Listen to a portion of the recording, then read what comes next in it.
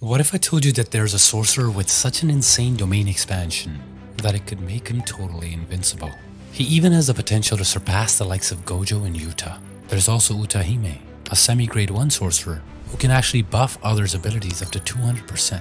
And there's a character who almost had a Demon Slayer crossover and wielded Tanjiro's katana. I'm going to break down all 83 sorcerers by each grade to finally reveal the strongest once and for all. Let's start with this old guy who worked for the Kamo family, Shino. Even though his abilities weren't shown, he might have served as a sorcerer for the Kamo family because the big three clan usually have servant families, like the Hei of the Zenin clan. Despite his age, he continued to serve the Kamo family, and Grandpa clearly don't know retirement. Like, look at that hair. There are even stronger sorcerers in the clan with the insane ability of blood manipulation. The crazy thing is, some sorcerers outside this conservative clan can wield the technique, even though it's exclusive to one of the big three families. And I'm going to explain all of them shortly. By the end of the video, you're not going to believe that there are certain powerful non-special grade sorcerers who can exceed the might of the special grade sorcerers themselves. When Kenjaku Awakened marked humans to participate in the Culling Games, there were people who became sorcerers against their will and were practically not equipped for combat. For example, Rin Amai, who gained the extremely not powerful diabetes power or sugar manipulation. His ability is increasing the body's sugar level to the point that it could manifest a physical form. Interestingly, it's usually a pudding. A curse technique perfect for your grandpa, the one with the sweet tooth. My grandpa was crazy sweet tooth. But watch out, sugar addicts, because this technique can actually give you low blood sugar. Rin was in fact so weak that he was just an errand boy for the stronger sorcerers in the Culling Games. Seems like it's a different type of sugar daddy. Another weakling from the Culling Games is Remy, with her scorpion hair technique. Aside from the weak poison in her ability, the girl is practically useless. That's why she ended up working under Reggie Star, who was a stronger awakened type in the game. There's also Kokun from the crazy cult Q. In case you forgot, this knockoff Quincy group of users wanted to turn the whole Jujutsu world upside down by preventing Master Tengen from merging with a star plasma vessel. Kokun was sent along with his bestie, Bayer, who was actually the strongest member among their ranks, to kill Riko Amanai. But these curse users were so weak that Gojo and Suguru easily just demolished them. That's why they eventually hired Toji to finish the job for them. Surprisingly, Riko's guardian was also a sorcerer, Misato Kuroi. Yeah, she was a sorcerer. I thought she was just a cosplayer or something. Although it wasn't shown whether she possessed any curse techniques, she was still capable of armed combat. She even fought off a curse user wearing a paper bag mask, who was after Riko's bounty. These sorcerers I've mentioned aren't really part of the Sorcerer Society, and they're pretty weak, so I placed them in the lowest rank of hierarchy, grade 4. This rank is also automatically given to the students when they first enter Jujutsu High. It means they're basically newbies in the Jujutsu world, and quite inexperienced as sorcerers. Some students, though, don't have updated grade ranks, but since they've learned the basics and can take part in missions, these sorcerers can be considered at the level of average sorcerer or grade 3 sorcerers. They might be ranked second to last, but don't underestimate these guys, because there's a sorcerer in them who can actually clone himself, and another who can even predict the future. Here is the average Kyoto freshie, Arata Nita. This jumpy sorcerer isn't your usual fighter type. He's always pretty nervous on missions, especially when he joined Aoi in Shibuya. Still, his curse technique is quite handy. His painkiller ability works like first aid, since he can stop any injury from getting worse. He can't heal injuries, but it's a great help for the frontliners to keep them from dying, you know? Arata's older sister, Akari Nita, can also be considered a grade 3 sorcerer. Even though Akari isn't a combat type, her work as an auxiliary manager at Jujutsu High puts her above the usual grade 4. She's a graduate of Kyoto High, so she has a good understanding of Jujutsu. By the way, these managers handle other sorcerers during missions and cast curtains and windows to protect the public and hide the sorcerer's presence. Jujutsu High likely trusts their abilities enough to handle such tasks. The head of these managers and the assistant director at Tokyo Jujutsu High is probably one of the most underrated characters, Kiyotaka Ijichi. Even though he's not great at fighting cursed spirits and users, his real strength is in his deep knowledge of Jujutsu. Even Gojo-sensei trusted him the most when it came to crucial missions. Ijichi was able to create a simple barrier that concealed even the powerful hollow purple of Gojo. When Geto left Jujutsu High to pursue his goal of eliminating non-sorcerers, he took with him a bunch of discriminated and bullied sorcerers. Take the twin sisters, for example. The first one, Mimiko Hasaba. Her abilities used a rag doll tied around the neck with a rope to manipulate her targets into hanging themselves. That's pretty creepy. but I think she could only target weaker sorcerers, since she wasn't shown using it against others, aside from the managers during the night parade of 100 demons. And Nanako, who used her phone as a medium for her abilities, could teleport others using the phone's camera and probably do anything she wanted with the target's photo. The girl also thought she could take down Sukuna using her powers, but the twins were finished as soon as the king lifted his fingers. A legit grade 3 sorcerer from Kyoto High is Mai Zenin. She barely had any talent in Jujutsu and had a low curse energy output, which was kind of a big deal since her construction ability relied on the amount of curse energy she had in stock. The result? She could only produce a tiny bullet a day, which is why her family, one of the big 3 clans, considered her a failure. To make things even worse, she was also a weak fighter. Her twin sister Maki, who was also considered a disgrace by the family, left her sister because she got fed up with their treatment. No wonder Mai's life was hell. But even though she wasn't a talented sorcerer, she made up for it by being a skilled sniper. In chapter 134, she even used a real rifle, which Kenjaku actually commended, saying it's wise to use conventional weapons against sorcerers. Ultimately, she sacrificed herself for Maki to gain the full powers of heavenly restriction. You see, in the Jujutsu world, twins are like one being.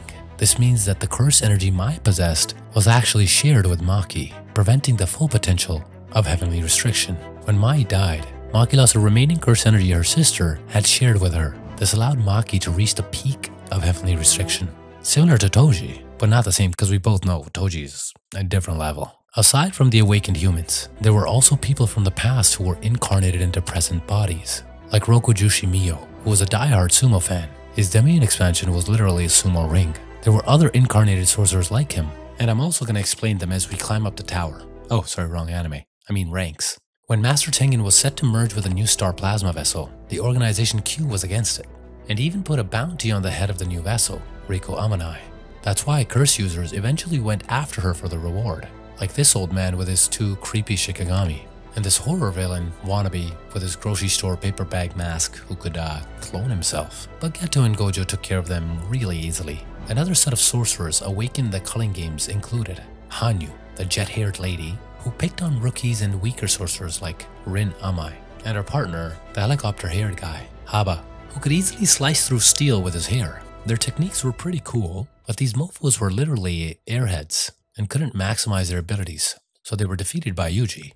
Megami also faced a rowdy group of awakened sorcerers who tried to gang up on him, but bro was so cool by this point he just overpowered and killed them. The first victim was Chizuru Hari, who had the ability to turn his fingers into deadly claws. He was quite skilled, managing to get 28 points in the game, but against Megami, no chance. There was also the downer, Junpei Yoshino. This kid had your typical villain backstory, constantly bullied and picked on. That's why he turned into a curse user as soon as he learned Jujutsu. He could summon a jellyfish Shikigami aka Moondregs, which could paralyze its target with a unique poison. Even though he seemed pretty strong when he fought Yuji, remember that our boy was still a newbie sorcerer back then. Yuji actually used Naruto powers, the power of words, to turn him back to the good side. But sadly, I had to transform Junpei's soul, which is irreversible and causes death. Aside from the culling game weaklings, there were other awakened humans strong enough to take on the real deal sorcerers. One of them was Charles Bernard, who fought against Kinji Hakari. Bernard posed quite a challenge thanks to his curse technique. Using his G War Staff, he could see slightly into his target's future after drawing blood from them. Kind of like hockey, but without the blood. But the third-year delinquent of Jujutsu High was just too much for the self-declared mangaka. Hakari even finished him off with a single blow inside his domain expansion. Would you believe that Gege made a Demon Slayer crossover in just a single panel? Yes sir. When the swordsman Hagane Daido was incarnated to take part in the culling games, he was practically running around looking for a katana. Then he stumbled upon a toy sword which had the sound effect of a water-breathing special move. The sword even looked like Tanjiro's katana. My man Gege, always trying to slip stuff through. Actually, I don't really know why Kenjaku reincarnated this guy to participate in the culling games because unlike other summoned players who were basically powerful sorcerers, Daido was an outlier who couldn't even use cursed energy. But him not being a sorcerer didn't seem to matter because his skill as a master swordsman and his ability to sense things around him made him exceptionally off the charts. Even though he couldn't use a curse technique, he was so strong that he could fight against a powerful cursed spirit transformation of Naoya Zenin. Old man Daido was kind of like Toji, plus he even taught Maki to sense everything. But again, why did Kenjaku bring him back? It couldn't have been to mentor Maki, right?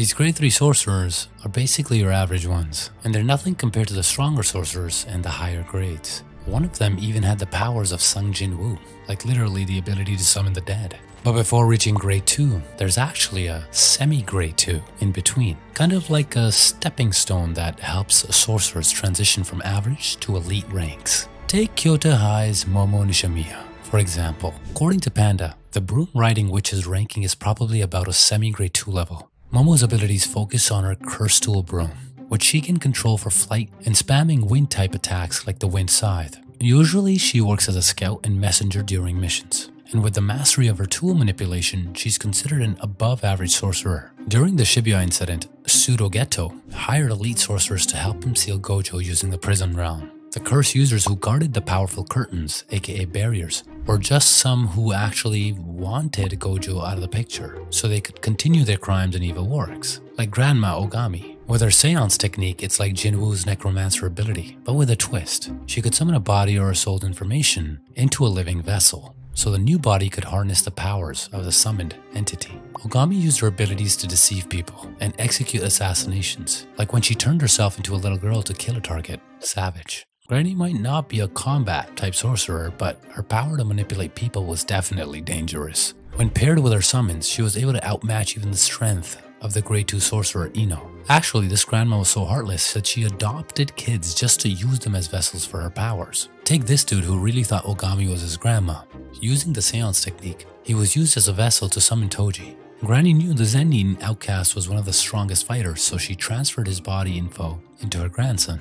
She commanded him to eliminate sorcerers, but to her surprise, Toji's info was so powerful that it overcame her grandson's soul. Her orders backfired, making her Toji's first target. Talk about bad luck, well deserved. One of the members of the Pseudo Geto gang was this lunatic, Haruto Shigemo.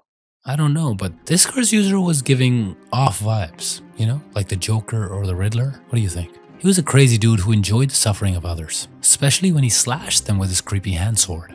Despite his attitude, this coward only picked fights with sorcerers he thought he could handle, and usually he just ran off when he was about to face stronger sorcerers. He almost overpowered a grade 3 sorcerer Nobara, but was completely helpless against a grade 1 like Nanami. Aside from his cursed weapon, he also had the innate ability Miracles, shown as marks under his eyes. His powers stored small miracles that he had seen or experienced, and then released them when he was in danger to push his luck and survive. Surprisingly, he got unlucky when he ran into Sukuna. Shigemo's sword were actually made by his fellow Juzo Kumiya. This baldy was skilled enough to create powerful cursed weapons, such as his masterpiece, Dragon Bone, a sword with a 3-barreled engine that revs up with every slash for a more powerful hit. Aside from that, he could also summon curtains, like the one that covered the entire Jujutsu High, keeping Gojo outside the barrier. Juzo was also powerful enough to block Principal Gakukanji's burst of cursed energy using just his axe. He's a lot like Shigemo when he turns on his frenzy mode, but unlike Shigemo, he was too cocky. He even wanted to turn Gakuganji into a wallet and Gojo into a rack. Another curse user who hated Gojo's guts was Jiro Awasaka. He used to be a hitman for hire kind of sorcerer until Sensei showed up. Old man Jiro was clearly an expert fighter when he took on Megumi and Yuji head-on together. Besides being a tough guy who kinda looked like Chairman Netero, and even worse, signature socks like the Pro Hunter, he also wielded a tricky curse technique. His inverse ability was pretty annoying because, like the name suggests, strong attacks became weaker against him, while weaker ones were powerful enough to cause damage. My genius boy Megumi was able to figure this out, and he turned out to be a bad matchup for Jiro, since the 10 Shadows have a weaker Shikigami, like the Rabbit Escape. The fluffy Tokyo High student Panda, is also considered to be a semi-grade 2 sorcerer. Honestly, I think his current grade doesn't actually justify his abilities, because when he switches his cores, he can transform into more powerful beasts. He's technically a cursed corpse created by Masamichi Yaga, and a highly developed one among the principal's creations. With just his fists and a high degree of curse energy, he can exercise cursed spirits easily. And even though he's kind of a massive stuffed toy, he can be super tanky by coating himself with curse energy to absorb body blows. Basically, Panda has 3 cores: the neutral base form, the powerful gorilla, and the sister core Triceratops. When he activates his gorilla mode, his physical strength and speed are extremely buffed, but the downside is the transformation burns a lot of curse energy. And when he shifts to the Triceratops core, he claims that his sister's form kills anyone who will look at her because she's super shy. The abilities of Panda's Sasaki form were not shown since when he used it, he was just smashed to pieces by Hajime Kashimo. Let's take it up a notch with a much different level, the Grade 2. Sorcerers who reach this level are above average and can now go solo on missions. And did you know that most great sorcerers were usually Grade 1 and 2? For example, there's a sorcerer who can literally summon multiple mythical beasts, like a dragon. Like this savage incarnated dude who only wears suspenders as his top. Iori Hazenoki. I mean, he wasn't actually graded since he was an ancient curse user, but his skills and abilities clearly were above average. Hazenoki could use his body parts as explosives. And bro, he just casually scoops out his own eyes and makes it work like a damn grenade. The only reason he could pull something like that was because he was capable of a reverse curse technique. So that's why he could basically create a ton of explosives. Even though he was an elite sorcerer who was an expert in Jujutsu, battling Kenjaku was a huge mistake. Going back to Jujutsu High, Nanami Senpai's classmate ranked among the Grade 2 sorcerers, the ever-smiling Yuha Ibara, the guy who looked like Shalnark of the Phantom Troop, but with dark hair. Though his skills weren't displayed, it was mentioned that he joined Nanami on a mission to exorcise a Grade 2 cursed spirit. This means his skill level was well above average. However, it still wasn't enough because when the cursed spirit turned out to be Grade 1, Haibara met an untimely death. As you have seen, some sorcerers do not possess innate techniques. That's why some of them focus on mastering simple domain techniques and fight using a katana, like the sophomore at Kyoto High, Kasumi Miwa. She might not possess any curse technique, but her swordsmanship skills with new shadow style make her an above average sorcerer. She has trained so much with her katana that it's practically a curse tool now, thanks to the massive amount of curse energy she has poured into it. Additionally, she can cast simple domains from the new shadow style technique, where anything that enters within her circle would be automatically blocked by Miwa's katana. Though she can easily destroy cursed spirits with a single slash, she was clearly no match for powerful curse users like Kenjaku. Luckily, she was saved by a real master of the new shadow style technique and one of the most skilled sorcerers in Grade 1, Kusakabe Sensei. Now let's go with the former commanders of Sukaru's gang. Even though their powers weren't shown, being the shock callers of the rowdy group meant they were powerful enough to be recognized by Geto. The first one was a shorty, Manamisuda. Another one was Toshihisa Negi. They may have been quite strong, but the cautious Kusakabe, who was easily a Grade 1 sorcerer, thought he could take them on. And you know how careful Kusakabe is when it comes to choosing his battles, so these two commanders were probably a rank lower than him, like Grade 2 level sorcerers. And the last commander, who looks like he's straight out of JoJo's Bizarre Adventure, is the heart-shaped Nips guy, LaRue. His innate ability, Heart Catch, creates a massive virtual hand that can grab and crush his targets from a distance. LaRue can spam the massive hands, though he has to absorb 1/10 of the damage from each destroyed hand back to himself. Additionally, once he grabs his target, he can activate the extension technique, QD Honey. This forces his enemies to lock their focus on him with Heart Eyes. This simple move was enough to distract Sukuna and stop the king from dodging and blocking incoming attacks. There's also this weird kid whose powers are clearly on an elite level. My little bro, Ui Ui, with a crazy big sis syndrome, like he's obsessed with his sister Mei. I still don't get this relationship. Can you help me understand this in the comments if you know? Like, what is this okay? Anyways, because he practically worships his big sis, he joins her even on dangerous Grade 1 missions. Despite being too young to be a pro sorcerer, he always proves himself useful. When Mei fought the smallpox deity, he calmly acted as the cursed spirit's target and was able to easily counter the enemy's domain expansion using the new shadow style simple domain. On top of that, he possesses an insane curse technique that could easily be top tier support even in the battle against the King of Curses, the spatial transference. With this ability, he's literally like a magician because my boy can make his target disappear beneath a cloak. Actually, he can teleport himself and others to locations and people he has previously marked, allowing them to go back and forth in battles anytime they want. But that's not all. He can also switch the souls of sorcerers using his innate ability, like when Yuji and Kusakabe switched places during their fight against Sukuna, so that Kusakabe could use simple domain using Yuji's body against the king. Probably the most complex ability belongs to Kirara Hoshi. The third-year dropout from Tokyo High used to look like this, and now Kirara identifies as this teen.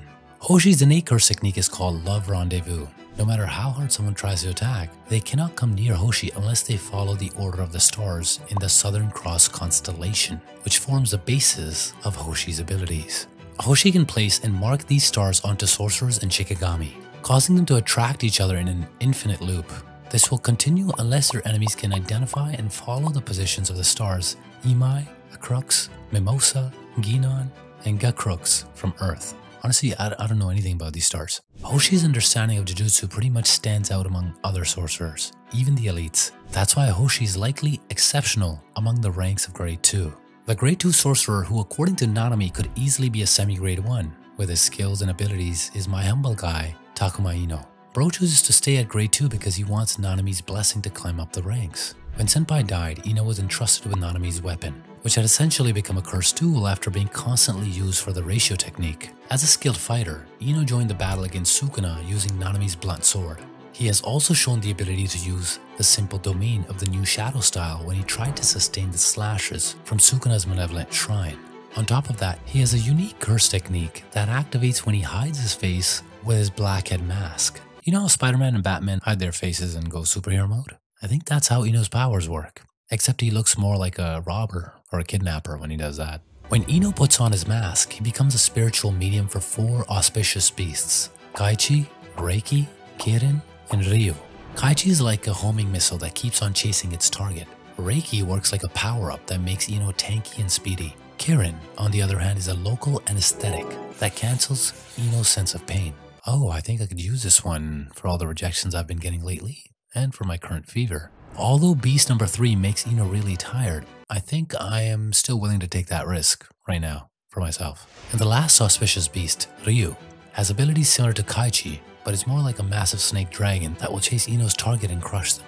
If only Ino believed in his own crazy abilities, he'd definitely even make it up to Grade 1 level. But before a sorcerer can become a legit top-tier Grade 1 sorcerer, they must first complete a solo mission assigned to them. While waiting for their promotion, they are considered semi-Grade 1 sorcerers. And here they are. Do you remember the sorcerer who can actually buff a sorcerer's abilities by 200%? She's actually a semi-Grade 1 sorcerer, Utahime Iori, the student supervisor from Kyoto.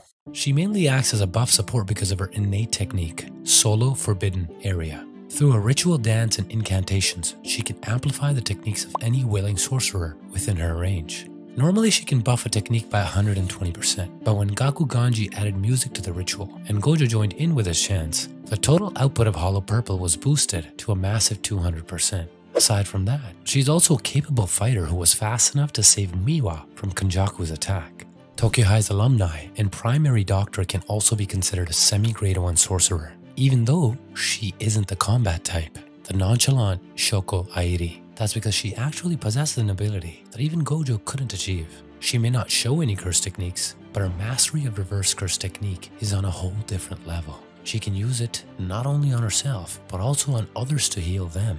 Usually reverse curse techniques are possessed only by top tier sorcerers, and most of the time these sorcerers can only heal themselves, but there are a few who can use it on others, like Sukuna and Yuta. This means Shoko's abilities can be compared to these powerful sorcerers. That's probably why Jujutsu High sees their doctor as someone of value. Did you know about this weird curse user who treated a cursed spirit like a real pet? The serial killer Neji Abina, one of the evil sorcerers who worked for Kenjaku, was strange enough to put a leash on a cursed spirit that looked like a damn bulldog. Back in Shibuya, Yuji sensed that Ebina's power was greater than the grasshopper curse spirit Kogai, which Mei said was powerful enough to be a semi-Grade 1 curse, meaning Ebina was also easily a semi-Grade 1 curse user.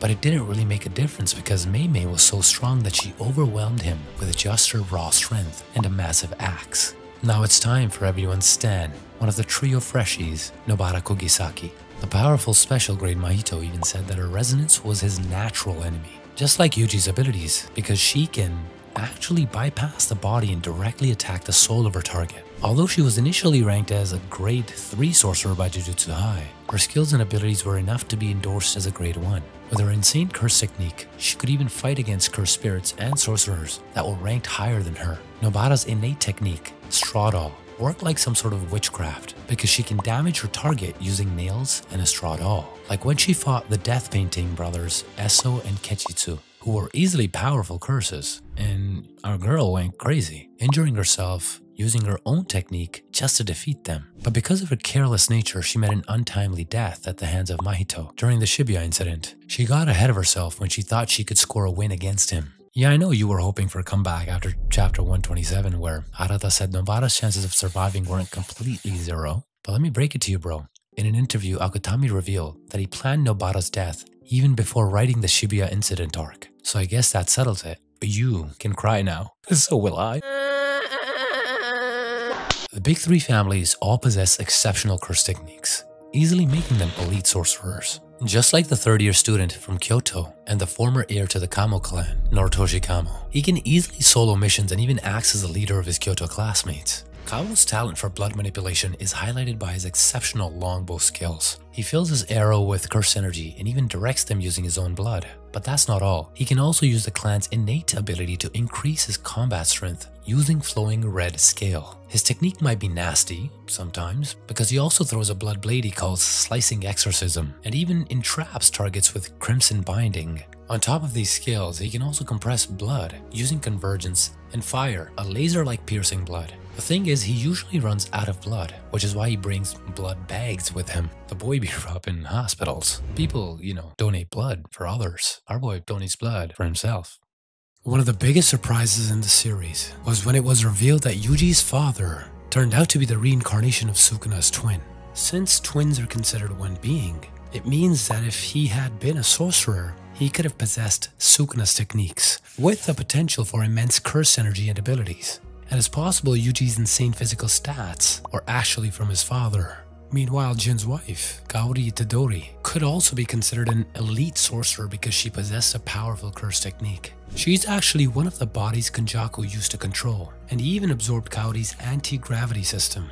Like, this family could easily be all-stars in the Jujutsu world. Do you think they could have been a family of sorcerers right from the start? Like even Yuji's grandpa, Wasuke?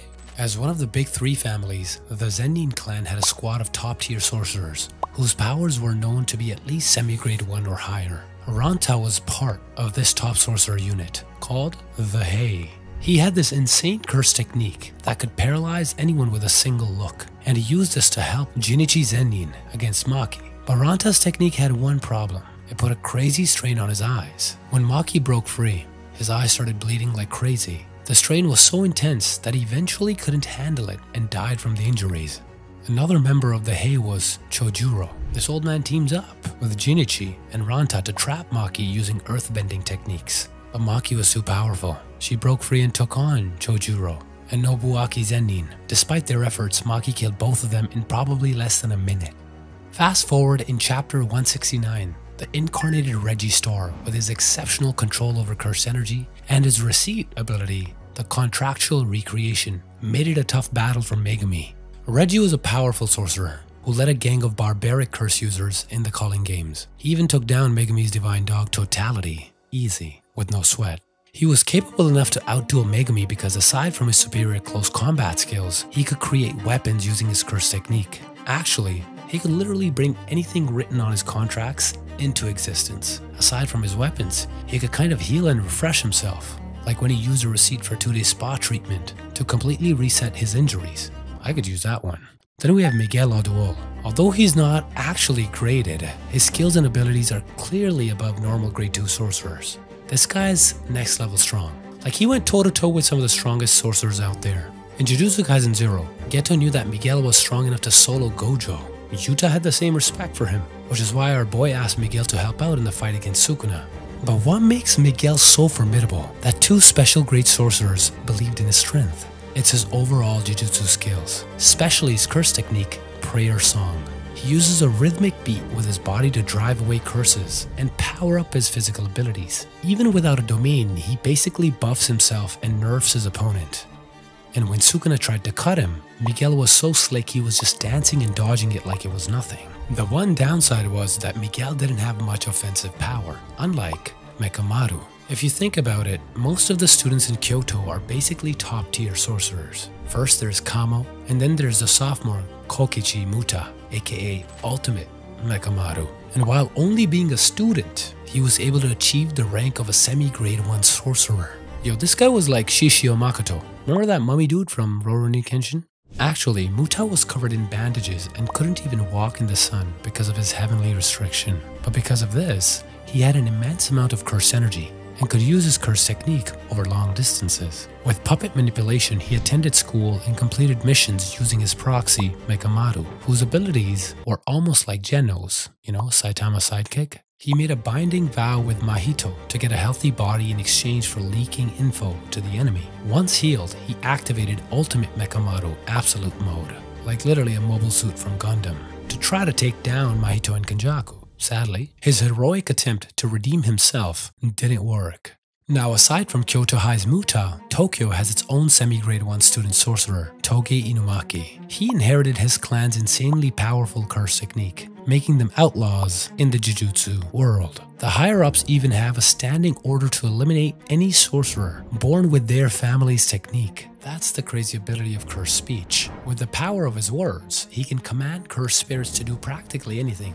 like explode or get crushed. He can even affect anyone who hears him, making them sleep or run away. During normal conversation, he just uses rice ball ingredients, and you have to figure out what he's trying to say. I'm just saying, with bro's powers, I think I can make any girl fall for me, right? Hello, Alexandra Daddario. Your boy's ready. I don't know what would happen to me though, because there is a catch. Using this technique can mess up his throat, depending on the command or the power of the sorcerer. Well, my throat's pretty messed up right now. For example, using Blast Away against Hanami was too much for him. That's why he always kept some throat medicine handy. I'm keeping some handy right now. Halls all the way. Because of his abilities, Toge can handle solo missions, making him a legit semi-grade 1 sorcerer. If these sorcerers are crazy strong with their wild abilities, then grade 1 sorcerers are on a whole different level, way above the other grades as the top tier sorcerers.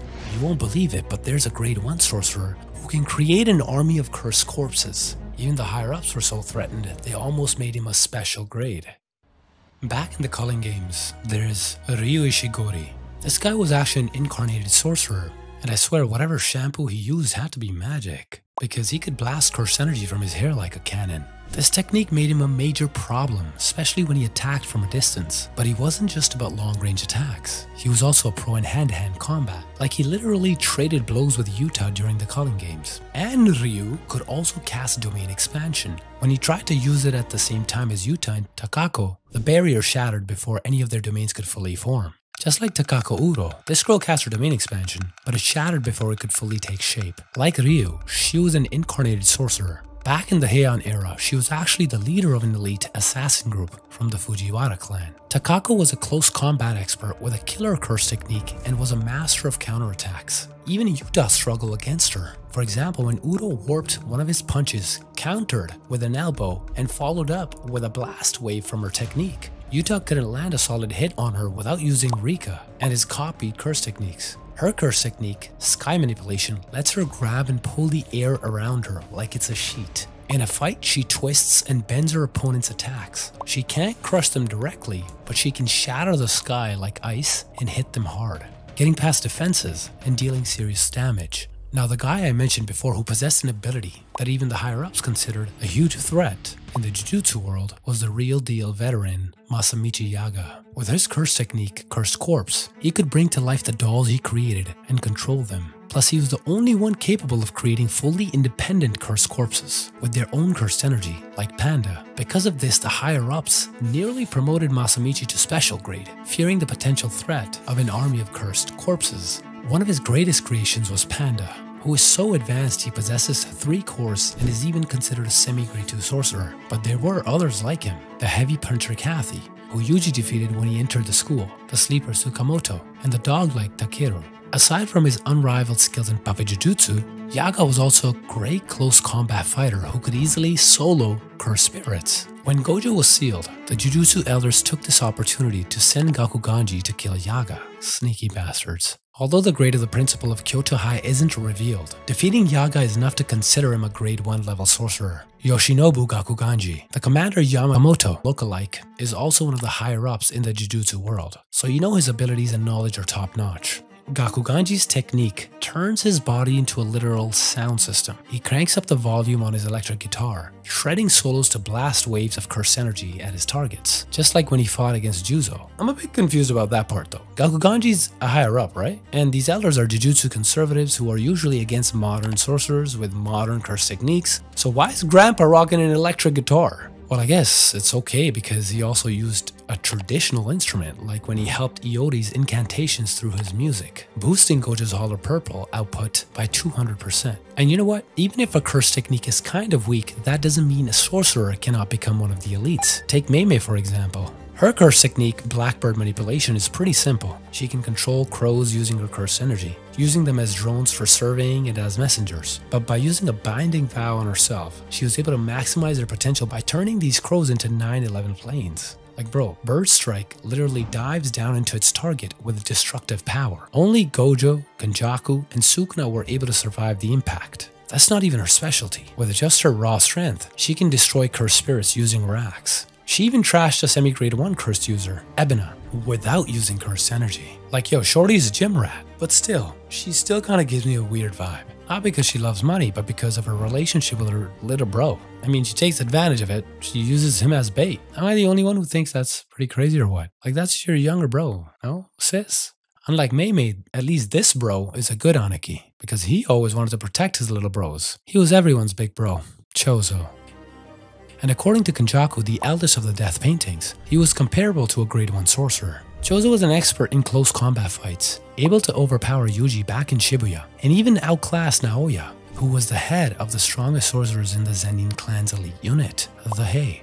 He was a product of Norotoshi Kamo, aka Kenjaku's experiments, where he was given their DNA. That's why he became a user of the Kamo family's technique, blood manipulation. Chozo was actually so skilled with his ability that he was able to create blood using his cursed energy. He could use convergence, which compresses blood to its absolute limit, and fire a powerful blood laser attack with insane speed using piercing blood. But that's not all. Using convergence, he created an original technique called supernova, which worked like blood bullets that exploded like mini bombs. My big bro fulfilled his duties to his little bro when he sacrificed himself to Yuji. Thank God Yuji still has another brother, the fanboy macho, Aoi Todo. Did you know that he's the only grade 1 sorcerer who's still a student and is actually from a non-sorcerer family? Like the guy's a dog. Todo is definitely one of the strongest at Jujutsu High. Bro loves fighting and is so good at hand-to-hand combat that he can even combine it with his curse technique Boogie Woogie. This ability lets him switch positions with anything that has cursed energy. When Todo lost his hand fighting Mahito, he replaced it with a Vibra Slap, which lets him swap places 50 times per second. Like it got even better when he used a binding vow to limit the number of swaps per strike. This way he can choose multiple targets and increase its range. His technique is so tricky that even Sukuna was really confused. It's like a trick within a trick. By far my favorite character. Todo also had a huge understanding of curse energy, which is why Bro can use Black Flash, just like Kento Nanami. Nanami previously held the record for using Black Flash 4 times in a row. Even though he's gone, Nanami has his own fan community now, especially because of this scene. Nanami also had a binding vow with himself. While working for Jujutsu High, he limited his curse energy. But once his shift ended and overtime kicked in, his curse energy got a huge boost, making him much stronger. This vow also worked well with his ratio technique. Nanami's technique split his target into 10 lines, creating a weak spot with a 7:3 ratio. He could choose any part to divide, like the head, torso, arms, or legs. This worked both on people and objects. When he died, his ratio technique was absorbed by his weapon, turning it into a cursool that was passed on to his sidekick, Takuma Ino. Can you believe that Nanami wasn't actually the strongest grade 1 sorcerer? Even Gojo and Mei agreed, and Nanami himself admitted that Kusakabe was the top sorcerer at this rank. This guy kills me. He's the funniest guy. What makes Kusakabe even stronger is that he achieved grade 1 without having a curse technique. This guy's so funny. To be honest, I think this guy's way funnier than talk about, but his humor's more low-key. Like, remember back in Shibuya? Even though it wasn't directly mentioned, Kusakabe admits he can't fight special grade cursed spirits and avoids them at all costs. He even tried to trick Panda to buy some time because he didn't want to die. All that doesn't mean that Kusakabe is a wuss though. He just knows his own limits. If he knows he can take on enemies at his level or weaker, he's super confident. Like when Neji and Suda tried to fight him in Panda. Kusakabe is also a really strong swordsman and an expert in the new Shadow Style Simple Domain, which he showed off when he saved Miwa from Kenjaku's maximum technique, Uzumaki. And Gojo even mentioned in chapter 254 that to use a Simple Domain, beginners need a binding vow to cast it. But Kusakabe is such a dog, he doesn't even need a vow. Now, when Kusakabe had to fight Sukuna, he managed to hold his own. Even Sukuna praised his reflexes. Kusakabe handled Sukuna's slashes by predicting the source of curse energy and its movement. What I really like about Kusakabe, besides his low-key humor, is that he's the type who complains a lot, but is also very reliable. If something's confusing, he explains everything in the end, proving he's smart and knowledgeable in Jujutsu. He's so sharp, he even created a plan to defeat Sukuna. Aside from being strong, Nanami, Meimei, and Gojo support him because Kusakabe is kind-hearted. He's such a little devil, but he's actually a good guy. Besides these Grade 1 sorcerers, there's actually a rank called a Special Grade 1, whose powers are pretty much like a Grade 1, but they exist outside the ranking system. Like the key member of the Hei, Jinichi Zenin. This jack dude was known for the explosive power of his punches and his raw strength, just like his lookalike, Uvogin of the Phantom Troop. With his technique, Missile Fists, he could easily level a building with a barrage of punches like a goddamn demolition crane. But even with his strength, Maki was so badass that she could cut off the dude's head.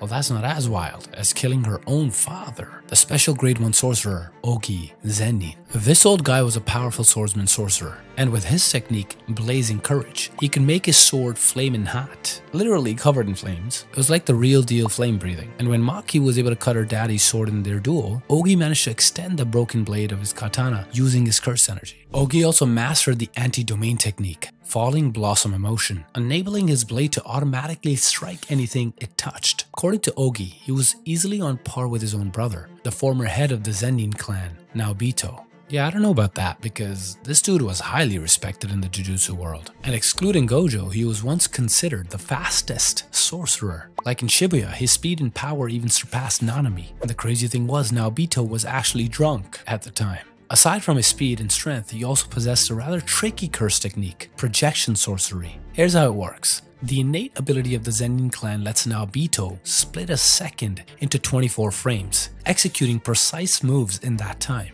Anything Naobito touches has to follow the 24 frames per second rule or gets frozen for a second. Naobito uses this to move faster than the eye can see and freeze any enemies who can't keep up. Even though he didn't have a domain expansion, the 4th Raikage lookalike was capable of the anti-domain technique, Falling Blossom Emotion. Actually, A and Naobito were both considered as one of the fastest characters. And interestingly, they both lost their arms in battle. Coincidence? No. Okay. Naobito passed on the projection sorcery to his most talented son, but probably the crappiest Zenin, Naoya. He was considered the highest level in one of the big 3 families and was the former leader of the elite sorcerers, the Hei. He even considered Ogi and Jinichi weaklings compared to himself. He was definitely a strong fighter and proficient in his projection sorcery to overpower opponents. But because of his overconfidence, he was totally defeated by Maki, and ultimately he got killed by Maki's mom. But that wasn't the end of it, because he returned as a vengeful spirit. Man, this guy's ego was just too much. When he awakened his final form as a cursed spirit, he became even faster, breaking the sound barrier. With his acceleration mode, he could even reach Mach 3. That's as fast as the top fighter jets. In this form, he was able to use a domain expansion, Time Cell Moon Palace. The 24 frames per second rule of the projection sorcery was applied in the sure-hit environment of his domain.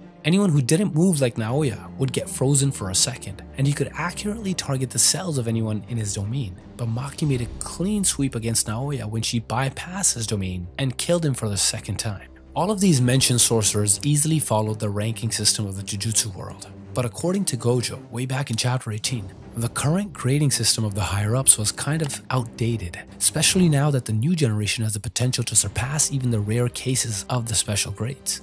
These incredible sorcerers are treated exceptionally because of their destructive potential, capable of single-handedly overthrowing nations, placing them at the highest level of Jujutsu.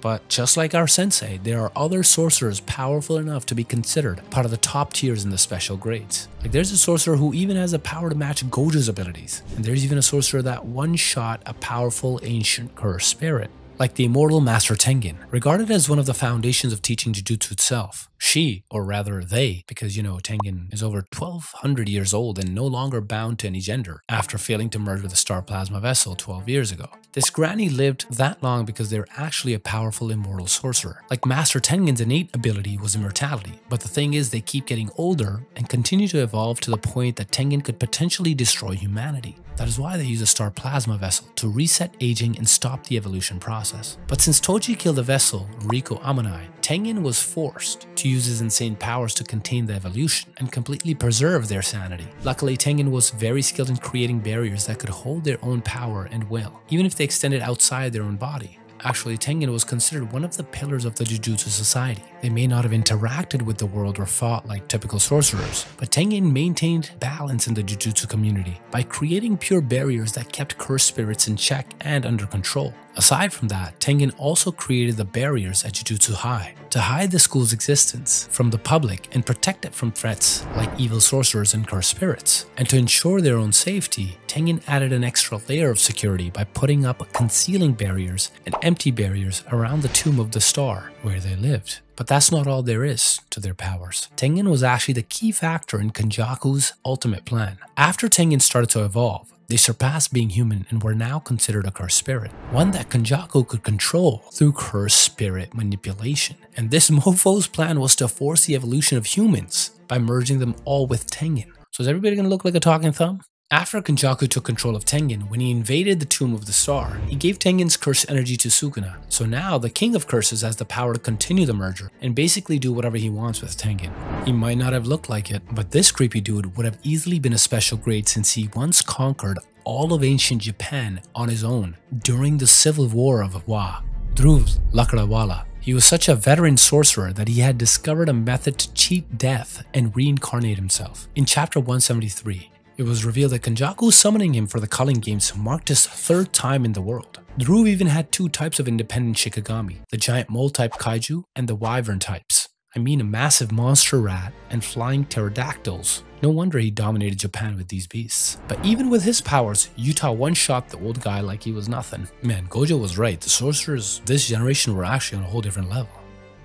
There's also Sukuna's right hand, who's easily another special grade cursed user with her insane Aokiji, ice powers. Urame, aka the Frozen Star. And if you don't know loyalty, bro, Urame's commitment to his master, Sukuna, goes way back to 1,000 years. But she hasn't been around for 1,000 years because she was revealed to have been reincarnated into Shiori Himi's body. So how did she manage to achieve this? I guess it's possible that she took a binding vow with Kenjaku to be revived when Sukuna and the powers of the cursed fingers appeared. That's probably why she appeared as soon as Yuji absorbed Sukuna's fingers, and even joined Tsurugetto's gang with the ultimate goal of releasing her master into the world. And as soon as Sukuna took over Megami's body, his loyal servant was quick to react and came right to her master. This cursed user is also a powerful sorcerer. Alongside Kenjaku, they were able to fend off all the sorcerers from Jujutsu High when they ganged up on Urame and Tsurugetto. She even overpowered them with her ice techniques like Frost Calm and Icefall. But did you actually know why Sukuna let Urame stay by his side? Because you know, the king isn't one who needs help or support. According to Jujutsu Kaisen official fanbook, Sukuna let Urame stay by his side not just because they're both sorcerers, but also because she's actually a good cook. I mean, who doesn't want a girl who can cook for you? You know what I'm saying? But here's something even crazier. It's not just because she's a good cook, but she can actually prepare human dishes. Sukuna eats people, and Urame cooks them. That's why she was able to stay by the King of Curses' side. What a not-so-delicious duo. Well, there is actually someone jealous of Urame, because this cray-cray shorty is totally smitten by the King of Curses, Yorozu. When Kenjaku started the Culling Games, Yorozu was reincarnated into Megami's sister, Sumiki. And you know what Yorozu did first as soon as she entered the game? She immediately went after Sukuna to kill him because for her, love meant being the one to kill each other. Bro, I really wish you or I don't find a lunatic girl like Yorozu.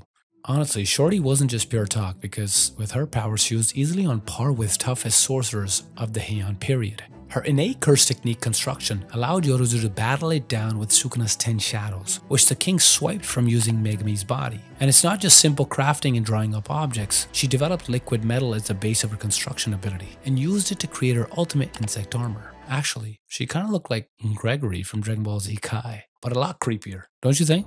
But don't be fooled with its funny or creepy looks because with this form she defeated the 5 empty generals of the Fujiwara clan. That is why her strength was acknowledged by the Great Clan. With her construction ability, she was able to create True Sphere, which according to Sukuna was actually an impossible task. And when combined with her domain expansion, Threefold Affliction, anything caught with the perfect sphere would instantly mean death. Compared to these special mentions, Gojo's best bro was a legit special grade sorcerer, but he became known as a curse user after he went crazy with his goal to eliminate all non-sorcerers, the Jujutsu High dropout, Suguru Geto. The thing is, Geto wasn't totally evil from the start. He even considered protecting non-sorcerer humans as the main job of Jujutsu Sorcerers. I think you, me, all wondering what happened to Geto that completely changed his perspective and even turned it upside down.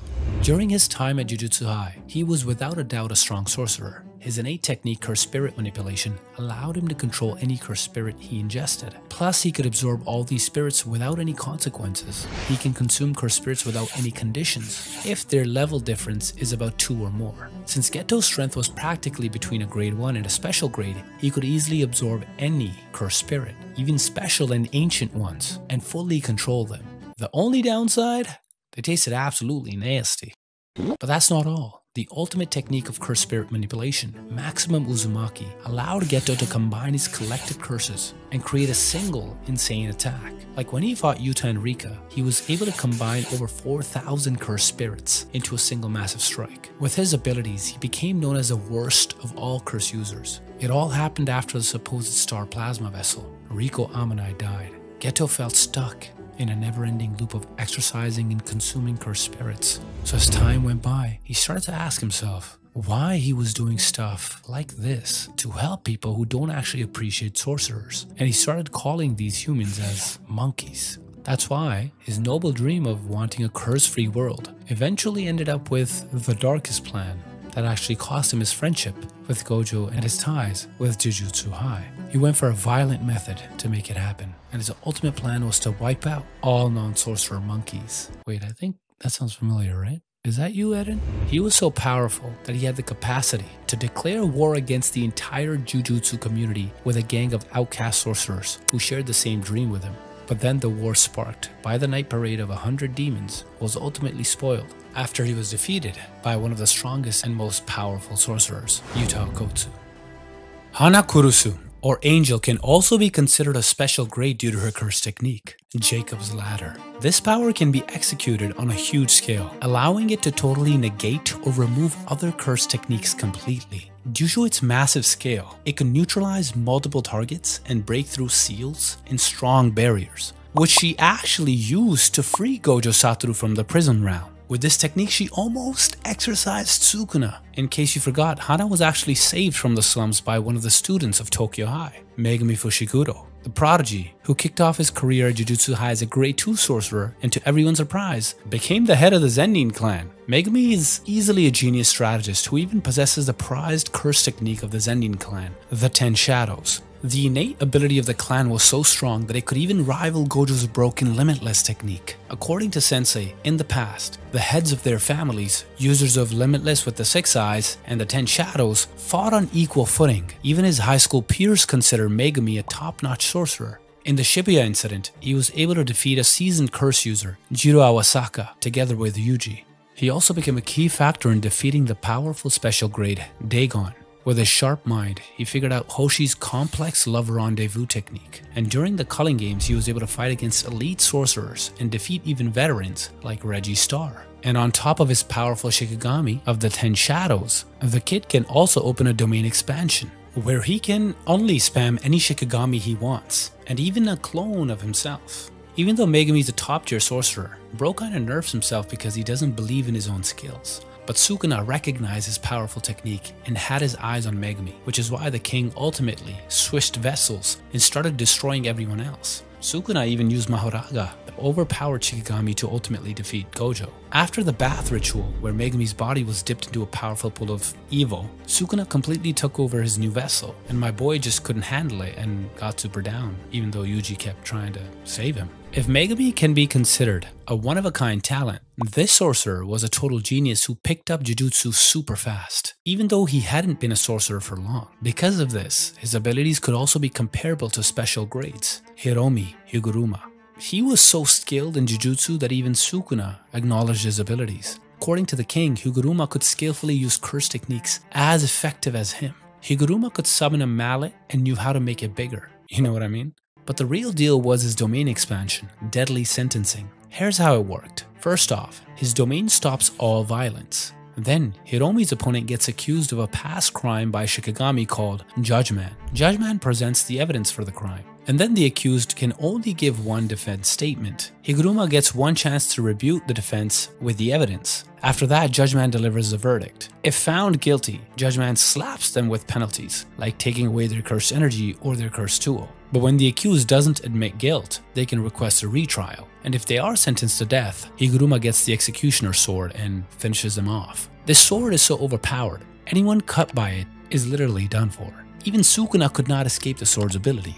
Now let's move to the heavyweight champion of the special grades. And I mean it, because this shorty was literally the heavyweight champion thanks to her insane curse technique, the special grade sorcerer Yuki Tsukumo, and her technique Star Rage. With this ability, she could virtually add mass to herself and her Rayquaza lookalike Shikigami, Garuda. I know it sounded like a simple technique, but its destructive power could easily destroy even the biggest and strongest special grade curses, just like when she instantly trashed the ancient godlike curse Ganesha while fighting Kenjaku back in chapter 205. But did you know that even though she could only use her curse technique on herself and Garuda, her power still had the capacity to destroy everything around them? That's because there was no actual limit to the amount of change in gravity that Yuki could manipulate, meaning she could increase her mass and density to the point that she could create a black hole which could easily suck up everything around her. When Yuki activated her trump card against Kenjaku, she nearly destroyed everything, pulling it all into an intense dark void. Aside from her top-tier curse technique in Shikigami, Yuki was also a great fighter and an expert of reverse curse technique, making her one of the few special grade sorcerers. Even though she was a high-ranking sorcerer, she was the only pro not tied to Jujutsu High and reported directly to the higher-ups at the headquarters. That's why, as a top-tier sorcerer, she could turn down any mission she wanted, but still get paid. Damn, where can I find me a job like that? Sadly, Shorty got killed by the body hopper Kenjaku, aka Sudogeto. Speaking of tough girls, this young lady went from being a garbage sorcerer to literally trashing powerful curses in top-tier sorcerers, Maki Zenin. After her twin, Mai, sacrificed herself, Maki unlocked the full potential of Heavenly Restriction, gaining insane superhuman strength and speed. Plus, Mai made her a copy of an overpowered cursed weapon, the Split Soul Katana, which strikes directly at the soul of its target. As soon as Maki got the upgrades, she instantly trashed her own family, who considered her and Mai a disgrace to the Zenin clan. She overpowered even the elite sorcerers, who were easily semi-grade 1 and higher, all at the same time. Bro, I'll just say that one of the coldest revenges I've ever seen. She even defeated the strongest in the clan, her own cuz, Naoya, twice. Like when Naoya transformed into a powerful vengeful spirit, Maki learned to sense everything and defeated the speedy cursed spirit. She basically reached the levels of the outcast before her and the real nightmare of the Zenin clan, who I'll get into in just a few minutes. Another sorcerer who easily belonged to the special grade category was Sudogeto, the Frankenstein Kenjaku. Like Tengen, he was also an ancient sorcerer who had existed for over 1,000 years. But in his case, he was doing brain transplants. Like, that's too freaky, no? And it even let him use the host's curse technique. Actually, no one knew Kenjaku's real identity or what he originally looked like before he started switching bodies. But throughout his life, he used many sorcerers as his hosts. Like Suguru Geto, whom Kenjaku took over to gain control of the OP curse spirit manipulation. And you know how he threw the world into chaos by starting the culling games and planning to merge Master Tengen with all of humanity, just to see how Jujutsu would mess up the future of the world. He even set these plans in motion way back when he also used another body like this one to make binding vows and contracts with other sorcerers from the past who would eventually join the culling games. Like for example, when he made a deal with Hajime Kashimo. That's how cunning and powerful Kenjaku was. He made a ton of binding vows and shady deals with evil sorcerers from the past. Even Sukuna trusted him to turn the king into a cursed object that would exist for 1,000 years. When Gojo attacked Kenjaku right after escaping the prison realm, Sukuna even protected the body hopper from Gojo. And that's not something Sukuna would do for just anyone, right? Gojo mentioned that these two curse users probably took a binding vow before. It was also a huge surprise when it was revealed that in the past, Kenjaku had taken over Yuji's mom's body, Kaori Tadori. Kenjaku's goal in taking over Kaori was actually to create a vessel for Sukuna. Plus, Kenjaku knew that Sukuna's twin was reincarnated in Yuji's dad, Jin Itadori. Besides this, Kenjaku also inherited Kaori's out-of-this-world curse technique. I mean, literally from outer space, because it's the anti-gravity system, which he used in his fight against Chozo and Yuki Tsukumo. And lastly, the person they initially thought was Kenjaku's real identity was Narutoshi Kamo. I know it may sound confusing, but this isn't the narrow-eyed Kamo from Kyoto High. What I'm talking about is this Narutoshi Kamo. The Hitler looking or Charlie Chaplin, let's go with Charlie Chaplin looking dude, who was taken over by Kenjaku. I'm actually placing Kamo high up in the ranks because he was easily one of the smartest sorcerers. Even though his powers and abilities weren't fully shown, it was clear that he had a deep understanding of Jujutsu. Because of this, he was able to conduct experiments on fusing humans with cursed spirits, giving these specimens the innate ability of his own clan, blood manipulation. But due to their immortality, all records about him and his experiments were completely destroyed, and as a result, he went on to be known as the most evil Jujutsu sorcerer in history. Since Kenjaku's time, using Narutoshi Kamo's body wasn't disclosed, I decided to consider Kamo himself separately from Kenjaku. But I'm just thinking, was Narutoshi an evil sorcerer all along? Or was it Kenjaku who took over his body? And it's just that no one actually knew when Kenjaku transferred to Kamo's body. Regardless, he was so evil that even the very curses he created in his experiments hated this old man's guts. During the Meiji era, more than 150 years ago, Kamo aka Kenjaku created the cursed womb death paintings when he experimented on a woman who could give birth to a human spirit hybrid. And just so you know, that woman became pregnant and aborted 9 freaking times. Like, ain't that some Mr. Dr. Klein stuff? He mixed his blood with the cursed wombs, resulting in the special great cursed beings Chozo, Eso, and Kechitsu. Since Narutoshi is from the Kamo clan, the death paintings inherited the family's innate curse technique, blood manipulation. Chozo was so pissed at Kenjaku, who was posing as Narutoshi for doing these kinds of experiments on him and his brothers. That is why bro switched sides when he realized Yuji was actually his younger brother, and that Kenjaku had screwed up his family. And you know, you shouldn't mess with family. During the Culling Games, probably the strongest sorcerer that Kenjaku incarnated was the Electro Hajime Kashimo. This guy had some unique cursed energy. It had the properties of electricity, keeping his body constantly electrified. When Hajime powered up his attacks with his energy, they were almost impossible to defend against, and zapped anything they hit. He controlled the charges precisely, sending lightning bolts at his targets. He didn't need a domain expansion for this to hit because it was so accurate. But he did need a cooldown after using it. His curse technique was called Mythic Beast Amber. With it, Kashimo's body could mimic the behavior of electricity. This technique made him super fast. By tapping into his brain's electrical signals, he could use electromagnetic waves to easily vaporize objects. But after using this power, he was done for. But I guess that didn't matter because Sukuna finished him off. There's also a sorcerer with a crazy technique who could even stand up to Gojo, my man Fumihiko Takaba, the best character in the series. This was shown during his meme battle with another special great sorcerer, Surogeto, aka Kenjaku. Takaba's curse technique is called Comedian. When he thinks something is funny, it becomes real. Basically, Fumihiko can manipulate reality itself, which clearly makes him a special great case. Kenjaku also explained that Takaba's technique went beyond just imagination. Even Kenjaku's mind was forced to react, which he called soul resonance. For Takaba, his battle against Kenjaku felt like a simulation, but in reality the damage Kenjaku took was all real. However, Takaba has one weakness. His technique is linked to his self-confidence. If he starts doubting himself, especially his comedy, his power turns off and he becomes vulnerable. But ultimately, this passion for comedy allowed Yuta to catch Kenjaku off guard and kill him. If Takaba uses his comedy as a distraction, my guy kinda uses the unique visuals of his domain to throw off his target. The Tokyo High dropout, recognized as the most powerful student, can also be considered a special great sorcerer, Kinji Hakari. If you remember, Gojo said that this third-year student has the potential to surpass him one day. Yuta, a legit powerful special grade, even claimed that Hakari can be stronger than him when his senpai is all worked up. That's because Hakari possesses an insane domain expansion, Idle Death Gamble, which can make him totally invincible. His crazy ability is actually one of the reasons why he got suspended. You know how the Jujutsu higher-ups are kinda against modern types of Jujutsu? Just like Hakari's innate ability, Private Pure Love Train. This super unique pachinko-themed ability is directly linked to his domain expansion, which basically works like a slot machine with a 1 out of 239 chance of hitting the jackpot. However, it's not always guaranteed, so he needs a bit of luck for it to work. But in chapter 189, it was said that Hakari has incredible luck, which is why his curse technique perfectly fits him. And when he lands a jackpot, he can activate Unkillable Mode, which lasts for the entire duration of the song Admiring You. Exactly 4 minutes and 11 seconds. During that time, he's literally immortal. Even though he has an unlocked reverse curse technique, the limitless curse energy produced during that period enables his body to automatically heal and even regenerate lost limbs. Well, actually, all of these abilities could be useless if he weren't a strong fighter. He'd just keep on dying and his curse technique wouldn't even matter. But you see, he's also insanely strong in close combat and extremely fast. He even overpowered Charles Bernard, a curse user who can slightly see into the target's future, and scored a huge W against another powerful and lightning fast curse user, Hajime Kashimo. Now this dog didn't even need powerful techniques to achieve a lightning fast movement, because bro literally maxed out all his stats. Even before Maki, the Zendines literally had a member, or should I say a monster, who was basically the glitch in the Matrix, Toji Fushiguro. Technically, he was a non-sorcerer because of the heavenly restriction that basically suppressed his cursed energy. That's why we're giving this dog a special mention among the ranks of the special grades.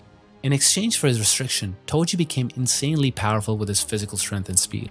With his strength alone, and a couple of cursed tools, he could easily destroy cursed spirits and even sorcerers, defeating even the untouchable Gojo Satoru in their first fight in chapter 71.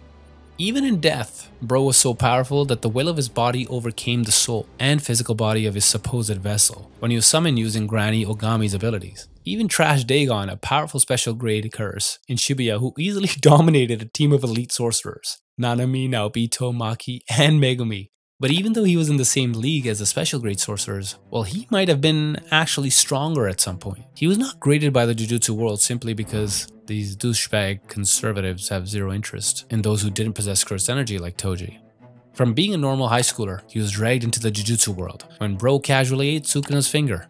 Yuji, the main man, Itadori. Actually, as a teenager, Yuji was blessed with immense strength. Like, have you seen a high schooler who can lift and throw down a car? When he became a sorcerer, he already had the talent for fighting, and now he even broke the record for consecutive black flash hits. But on top of that, when everybody thought he was just a freaking vessel for Sukuna, it was a major turnaround when Yuji's insane powers came to light after Sukuna transferred to Megumi. Bro is more than a hybrid. Like, for example, his incredible command over Black Flash was seen in chapter 257, where almost all of his punches on Sukuna landed a Black Flash after he had been awakened. He also possesses a special ability where he can directly damage the soul. The special great sorcerer Mahito even said that Yuji's power can bypass his technique, making Yuji's punches strike right through the soul. Since he was a sibling of Chozo and ate his death fainting bros, Yuji was also capable of blood manipulation. Yup, he can also use piercing blood. But since he hasn't fully grasped the extension technique, convergence, which is necessary to use piercing blood, he borrowed the blood orb created by Chozo so he could spam the blood laser attack. And my boy ain't finished yet with his list of curse techniques. Since he was a former vessel of the King of Curses, he eventually learned about Sukuna's abilities engraved in his body. That's why he unlocked his own version of Shrine, where he can actually cut like Sukuna's slashing technique. The only difference is, Yuji has to be touching the target before he can apply the technique. Not only that, he can also use Dismantle to force Sukuna's soul to eject from Megumi's body.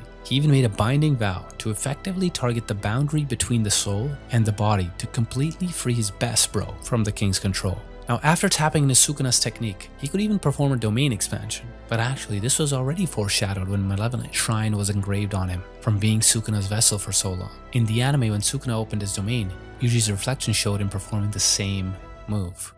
Probably the sorcerer with the highest potential to become the GOAT, even surpassing his sensei, is none other than the cursed Rizzer, Yuta. What's interesting is that all of his insane abilities can actually be traced down to Yuta's even more insane ancestry. And believe it or not, he came not from just one, but two great families of sorcerers. The first one was when Gojo Sensei mentioned that they were distant relatives of the great Sugawara clan, one of the three vengeful spirits, and the other was the Fujiwara family, one of the strongest sorcerers of the Heian period. Basically, bro is uniquely special. No wonder he's Giga's favorite, huh?